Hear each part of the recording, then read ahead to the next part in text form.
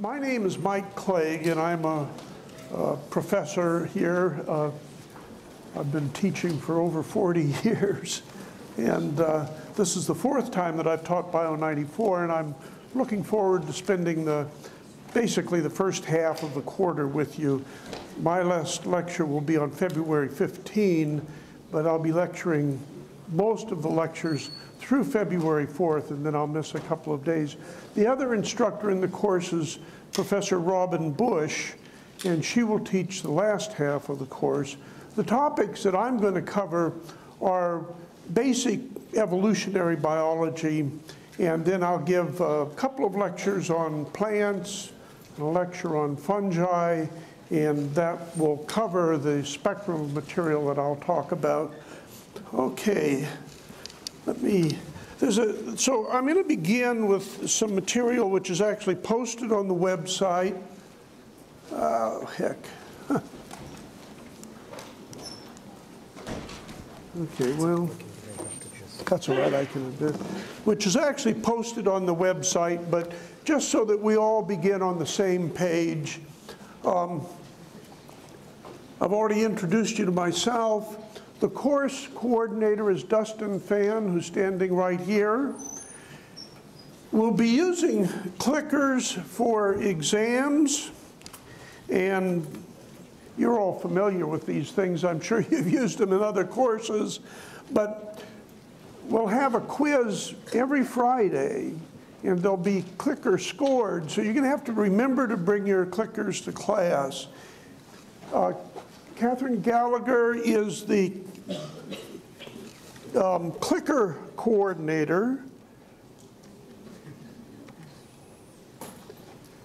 Now, one important thing for you to know is that UCI does not allow professors to do drops and adds of classes, so I can't do that.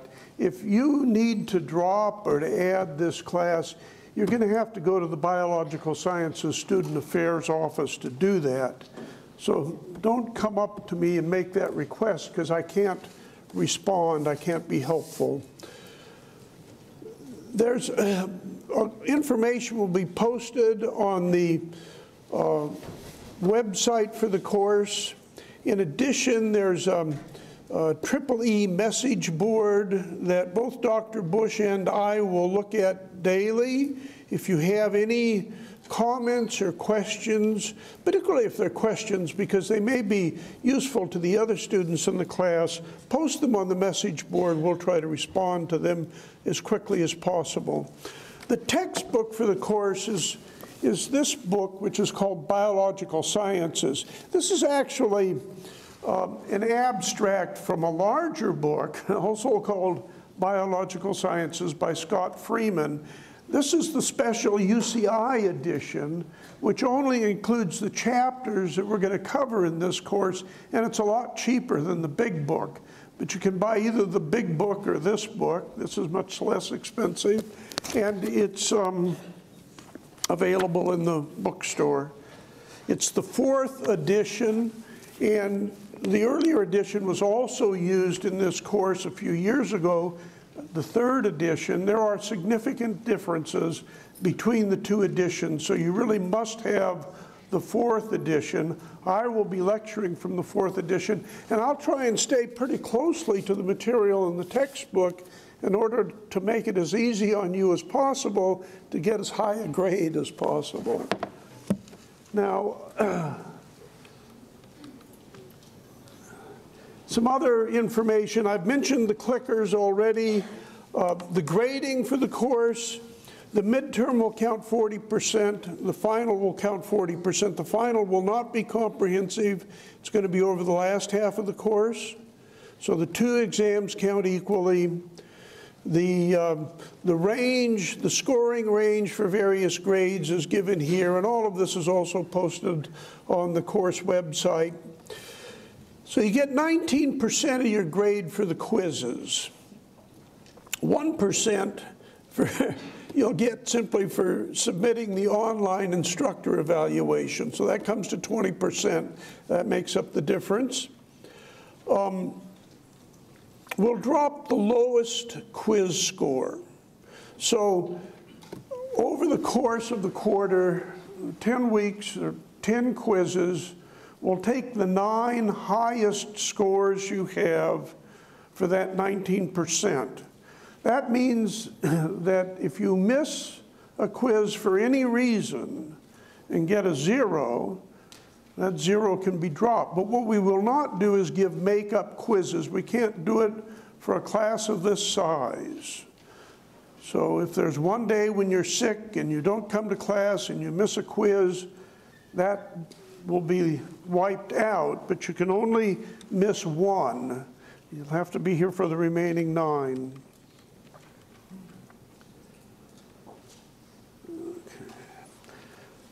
Another detail is that you'll have 1 week to review any posted score on clickers or exams, and if you have a problem, get to us within the week, and we'll try and see what we can do to resolve it. After the week, the thing is fixed in concrete.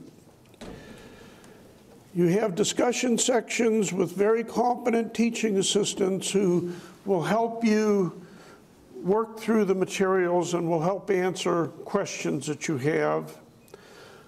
The lecture slides are going to be posted. They'll be posted at the latest by 6 a.m. on the morning of the class, probably the night before. And one thing you might want to do is to think about printing the slides and using those to take notes on, but they'll be available to you as a study guide. Now, let me now turn away from the issues of the course administration and begin to talk about the real subject matter of this course. And I'm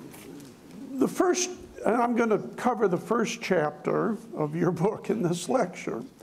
Okay, and one of the questions to begin with is, why is science important? Why has it had such a big impact on our understanding of the world? And the answer is that science reveals, through experiment and careful observation, non-obvious facts about the world. Our intuition leads us to conclusions which are often not right. And science has provided a methodology that allows us to probe more deeply into natural phenomena and to reveal non-obvious facts about the world. And I've just made a list here of some of the things that weren't obvious to people before and have become apparent through the application of scientific method. One thing we'll talk about today is the fact that new cells do not arise by spontaneous generation. They only arise from pre-existing cells. But up until the famous experiments of Louis Pasteur in the 19th century, it was believed that cells arose, at least in part, through spontaneous generation. Biological diversity is the result of a slow process of evolutionary change, a non-obvious fact about the world. The mechanism of inheritance is particulate, not blending, which is what people of the 19th century, including Charles Darwin, believed. And in fact, there's a wonderful mathematical proof by a man named Ronald Fisher, who was the great creator of modern statistics, that shows that a blending system of inheritance is completely incompatible with evolution by natural selection. The universe does not rotate around the Earth. Copernicus, the Earth is not flat, as believed by our ancestors 500 or 600 years ago. The Earth is old. We know from physical measurements that the Earth is about 4.6 billion years old. The universe itself is about 13.7 billion years old. Very old in the context of a short human lifetime. Light has a dual nature, both particulate and wave-like, something that wasn't obvious until the late 19th century. And dark matter constitutes more than 80% of the matter in the universe, something that's only become apparent in the last 20 or 25 years, a major fact about cosmology that we've only recently been able to uncover using the tools of science. So science is hugely powerful to tell us things about the world that aren't obvious. Now, what is life? Well, life has several essential characteristics. One is metabolism, an energy system. You've got to have an energy system to provide for the growth and activity of cells. So fundamentally, metabolism or an energy system. There has to be replication and reproduction. This implies the capacity for population growth. There has to be a system of information transfer, that is an inheritance system. Those three properties are fundamental to life. Now, your textbook lists a couple more properties, one of which is the property to evolve. Life has to be able to evolve, to change, to adapt to changing physical and biotic circumstances in the world. So now let's jump forward to the 1660s with the invention of the microscope, which was one of the great sort of technological leaps in the study of biology. This is an interesting era because we've undergone in the last 50 years, just in my scientific lifetime, a huge expansion of technologies that allows us to understand and to see life at greater and greater levels of depth and resolution. But one of the first big steps in that direction was in the mid-1600s with the invention of the microscope.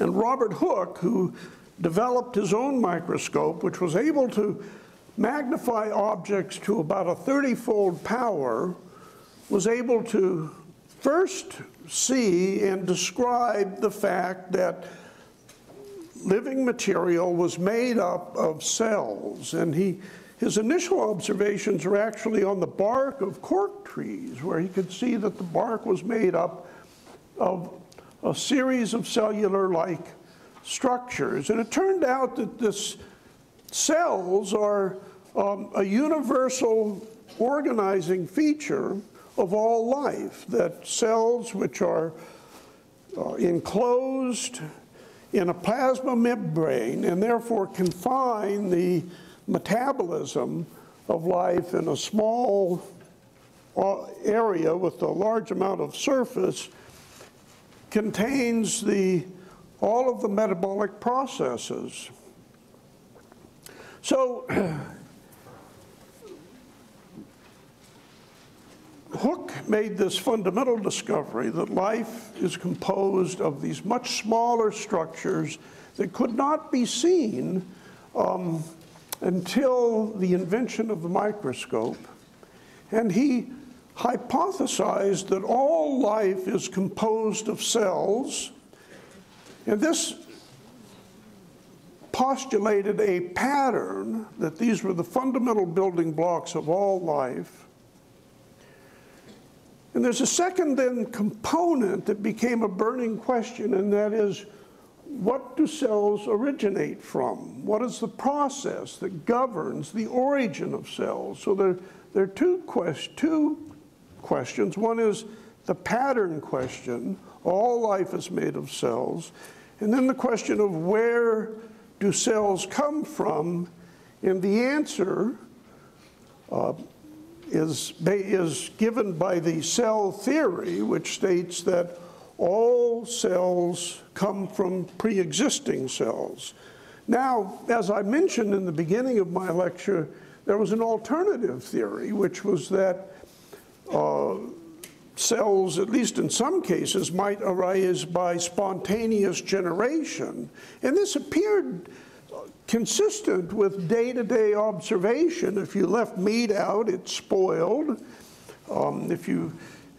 People observed that wine and milk and other foodstuffs spoiled after they were left out for a certain period of time, and they spoiled because cellular-like microorganisms occupied them. So there are two hypotheses that emerged during the 19th century.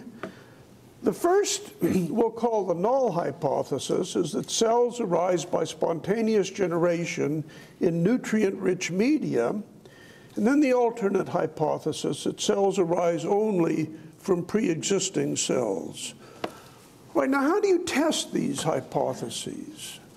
One of the big steps in 19th century biology was developing an experimental framework that allowed for the testing of hypotheses about the biological world. So what's a hypothesis? It's simply it's a proposed explanation. It makes a prediction that can be measured, that can be observed or measured. And if that's correct, we take the hypothesis to be provisionally valid. A properly designed experiment has to be capable of falsifying a hypothesis. And we'll see several examples of properly designed experiments in the next few minutes, all drawn from the first chapter of your book. What is a scientific theory? Well, scientific theory are made up of observations about a natural pattern and the proposed process that explains the pattern. So the pattern, again, is all life is made up of cells. The process is cells only arise from pre-existing cells.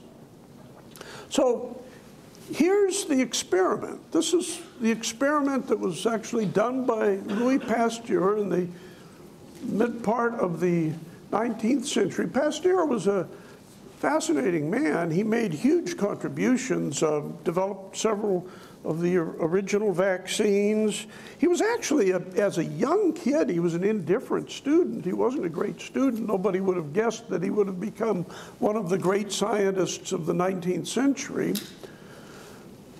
But one key experiment he did, which is outlined on this slide, was to show that the hypothesis of spontaneous generation was false. And how did he do that? Well, it had long been observed that if you take a nutrient-rich solution and simply let it sit exposed to air, it would develop contamination, and eventually you would see yeast growing on it, or you would see that it became turbid due to microbiological activity. So the way he conducted this experiment was to take two sets of flasks, and both of them were treated identically. They had the same nutrient-rich broth solution, and that solution in both cases was boiled to remove any pre-existing microbiological activity. And then they were allowed to cool and sit for a few days. And there was just one key difference between the design of the flasks, only a single factor. One flask had its neck open to the air. The other flask had a curved neck. And during the boiling process, the vapors from the boiling of the flask would condense in the elbow of the neck and provide a block to the entry of exterior particles. Now, it turns out that dust and other particulate matter in the air contain bacteria and yeasts, which cling to them. In fact, we're breathing these in and out as we speak. And so the flask, which was exposed to the air, dust particles would settle in it, and this would start new bacterial and yeast cultures growing in that flask. But in the other flask, no contamination was observed because the condensate in the neck performed a barrier. Now, the condensate is purely the distillate from this boiling. It has no nutrient solution, so it doesn't provide a substrate that bacteria or yeast can grow off of. So it provided a barrier to the entry of bacteria and yeast into the cells. And even after these flasks had been allowed to sit for a long period of time, no bacterial or yeast growth was observed in the cells, in the flasks with the curved neck, proving that spontaneous generation did not occur. Because if spontaneous generation had occurred, you would have seen contamination in both designs. So it's a strong experiment, a single factor.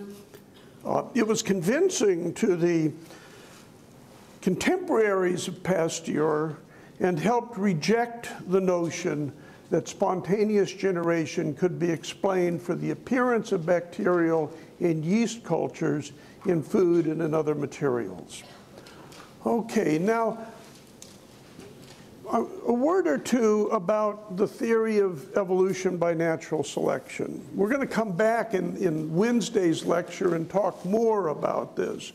But just as a beginning, in 1858, again around the middle of the 19th century, two people wrote an article that proposed the theory of evolution by natural selection. And one of them, of course, we all know, that's Charles Darwin, who was the famous 19th century naturalist who wrote extensively on a wide variety of evolutionary subjects. The other was a man who is less well known, but is equally credited with coming up with this theory, is a man named Alfred Russel Wallace. And I'll tell you more about their story on Wednesday's lecture, but for the moment, both Darwin and Wallace together proposed this theory, and it has a couple of key elements. The first, that they posit that natural selection has occurred and that species have changed through time. Now, and that natural selection is the process that explains the pattern of biological diversity. Right, now, how does this process work? Well, we'll spend a lecture or two going over examples of how it works. But it's based on a couple of very simple propositions. The first is that in any population, there are heritable variations among the members. Now, look at the people in this classroom. We all look a little different. We have different heights, different weights, a lot of different features. So there's variation. Some of that variation is actually determined by our genes. Some of it may be determined by the environments that we experienced as we developed, but some of it is determined by our genes. All right, so we begin with the notion that within populations there is variation. The second key element is that some of that variation in a particular environment provides an advantage.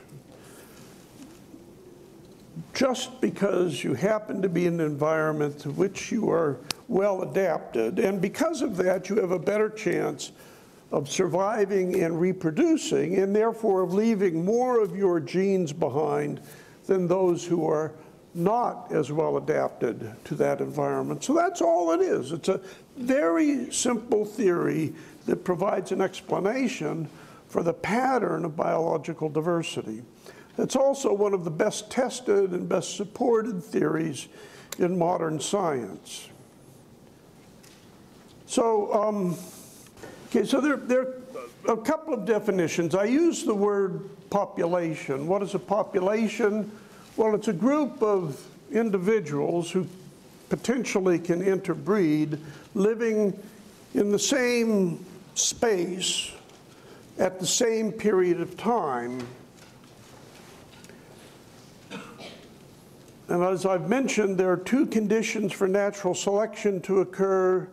One is that individuals vary for a whole suite of characteristics, and some of that variation is heritable, that in a particular environment, certain variations, certain versions of heritable traits help individuals survive better and reproduce better. If that's true, those traits are going to be increased in the offspring of the individuals who have the desirable traits. Okay, so does selection actually work? Well, once again, we can just look at experiments and ask, can we achieve progressive change in a population over time? And here's an example from your textbook of a famous set of experiments which were actually begun in 1895 at the University of Illinois, and they're still going on at the present time. And what was done was to take a corn population and divide it up into a series of replicates, and one replicate was selected for increased protein content in the seed of the corn. Now, this experiment began in 1895, and what was done is you measure the protein content in the seed, you select a subset, let's say the highest 5% in protein content, and you use that subset for the next generation. And you repeat this process generation after generation. Well, this gives you the results of that experiment, which is still ongoing, and it shows you that there's been a steady, almost linear increase in protein content in the seeds that act over 100 years, from about 1895 to about 1995.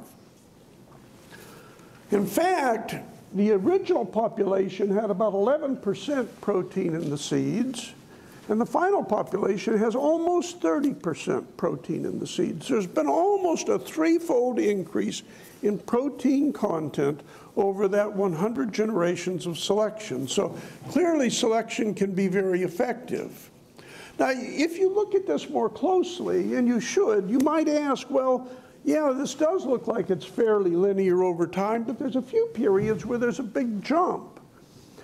What happened? If you look around generation 38 or so, there's a bigger deviations than we see in most of the generations. And again, around generation 92, there's a big deviation. Well, what accounts for that? Well, we don't know, but the likelihood is that there were some major genetic changes in the genome of corn. For example, the genes that encode for protein in the seed are storage protein genes.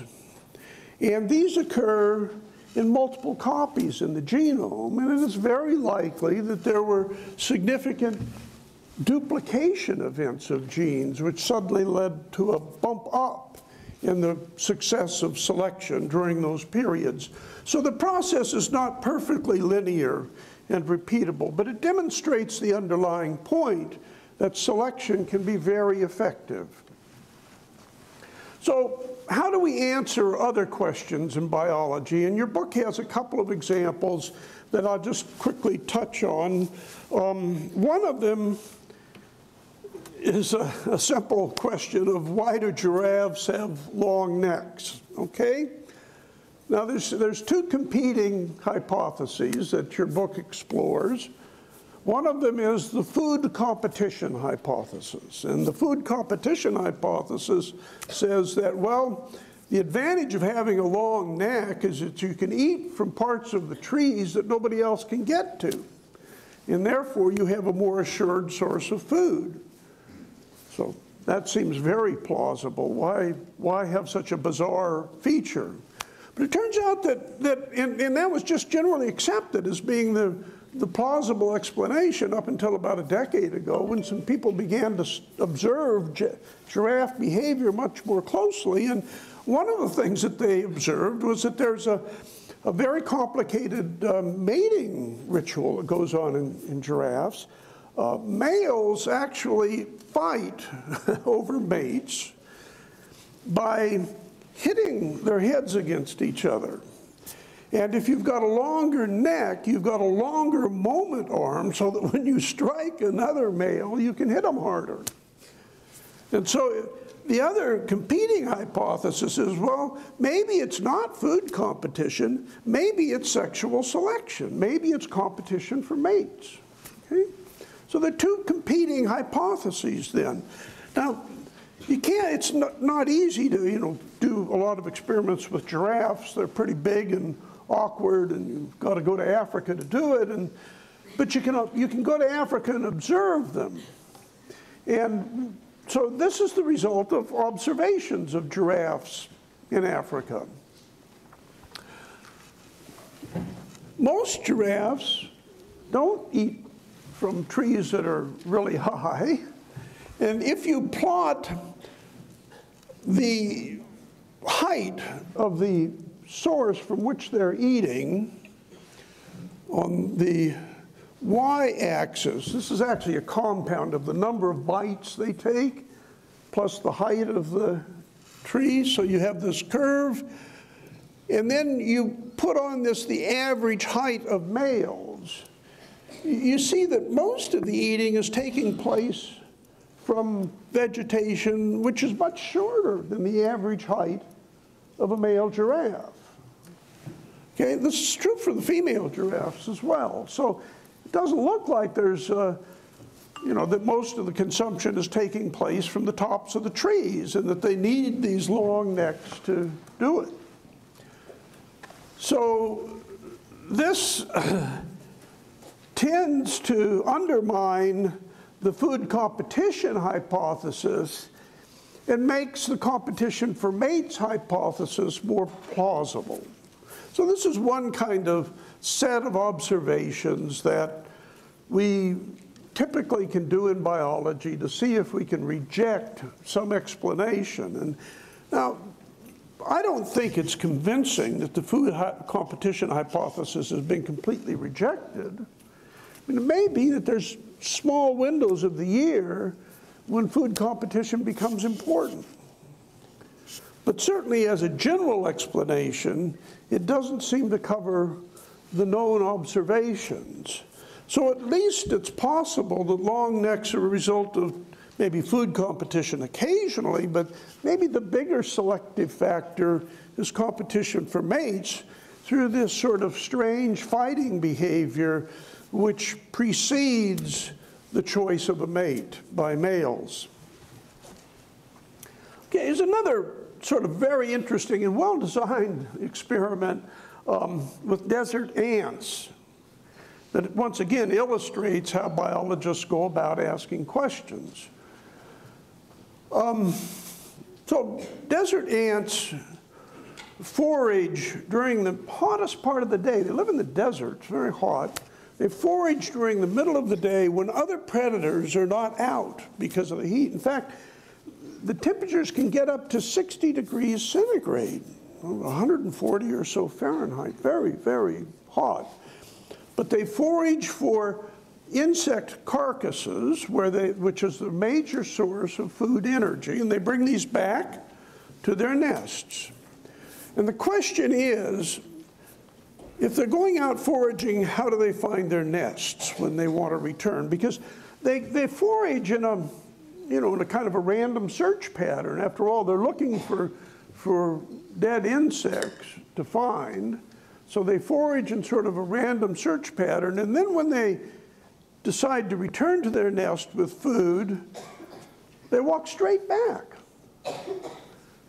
And so how do they find their nests? Well, it's been shown that they actually sense direction from the position of the sun. So the two things, they're living in a flat, two-dimensional world, okay? They got to have two things. They've got to have direction and they've got to have distance. So they can determine direction from the position of the sun, but how do they determine distance? Well, some researchers got the idea that they determine distance by counting the number of steps from the nest. And they have to have some very sophisticated computational machinery built into their brains because they've got to adjust for the changes in direction to end up with a net correct distance back to the nest. But that's the hypothesis. So it predicts that the way they determine distance is by step counting, that they just count the number of steps, okay? And you all know trigonometry, so, and apparently ants do too, or at least in this case. So you can adjust the number of steps taken in one direction using trigonometry and arrive at the straight line count. And somehow they do that, and they count the steps back to the nest to find it. Now, how do we test a hypothesis like that? It's a pretty involved hypothesis. So it's called the pedometer hypothesis. You count steps, keep track of stride number. Null hypothesis is stride number has nothing to do with navigation. Well, if it's stride number, if it's the number of strides, what if you shortened the legs or made them longer? If they're longer, your steps are longer and you're covering a greater distance with one step. If you shorten them, the steps are shorter and you're covering a lesser distance, and that's exactly what these experimenters did. They took ants and they divided them into 3 subsets of 25 each. One subset, they shortened the leg by snipping it off, snipping some off to create a stump. Okay, so they have shorter legs. One subset had normal legs. And one subset, they made them longer by adding a little stilt to it. Okay? Now, they actually allowed the ants to go off foraging, and then they had a food bait at some distance out from their nest that they collected them from. They performed this manipulation on the ants. Then they put them back and asked, what happens? Well, it turns out that the results are pretty consistent with what you'd predict from the pedometer hypothesis, amazingly enough. The ants with the stumps stopped and started looking for the nest, which was 10 meters away, after a little more than 5 meters travel on average. The normal ants started looking for the nest at the right distance. And the ants with the stilts went about 5 meters too far before they looked for the ants, for the nest. Okay, so that's the display of the data is also important. You see the horizontal bar, that represents the total range of distances of all of the ants in each treatment. And then the colored segment, like the yellow block, represents the distance that 50% of the ants traveled in that treatment, okay? And then the line through it actually represents the modal distance. That's the distance that exactly half of the ants, the midpoint of the ants reached. So you see there's a lot of variation. Even though the data are pretty convincing, there's a lot of variation in the distance they traveled between the different treatments. Okay.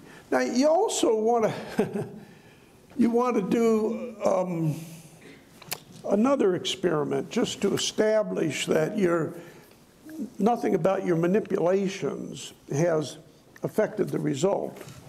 And what they did in the other experiment was they took 3 groups,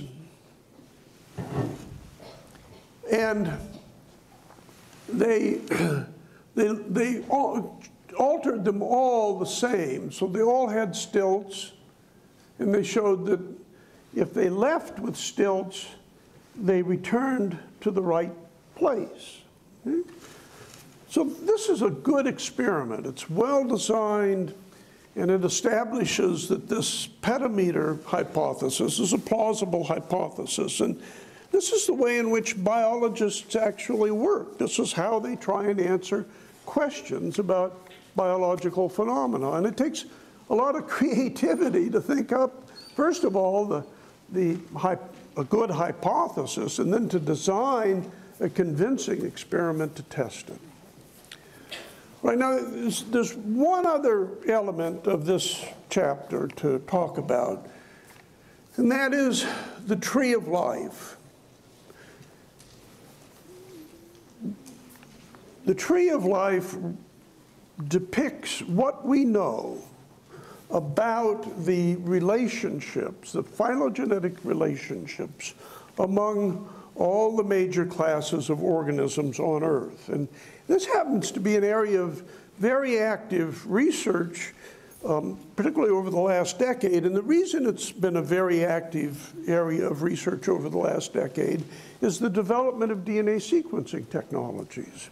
There's been a huge explosion in technological advances in DNA sequencing, which makes it possible to sequence genes or whole genomes very quickly now.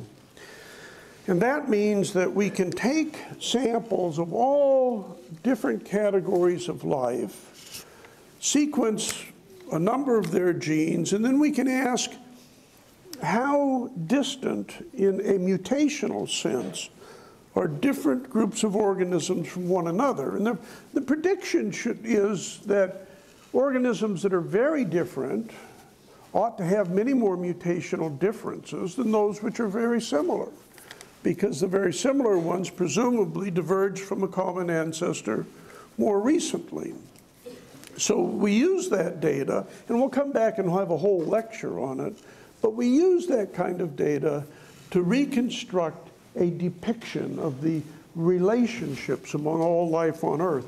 And there's a man who really pioneered this, who's mentioned in your textbook, Carl Woese, who was at the University of Illinois for most of his career. He just died a little over a week ago.